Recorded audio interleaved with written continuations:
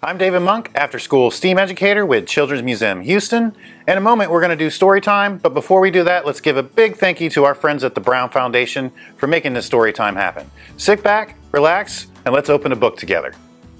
Today's book is titled Ernest, the Moose Who Doesn't Fit by Catherine Rayner with permissions from Macmillan Publishing.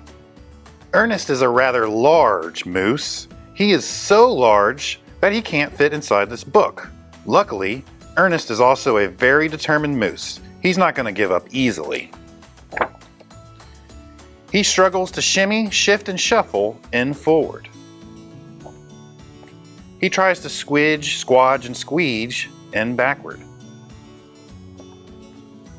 Ernest middle fits in easily, but what about the rest of them? Ernest is very disappointed. This book is just too small for him. Or is it? Ernest's little friend has a big idea. She fetches some masking tape. And Ernest collects some paper.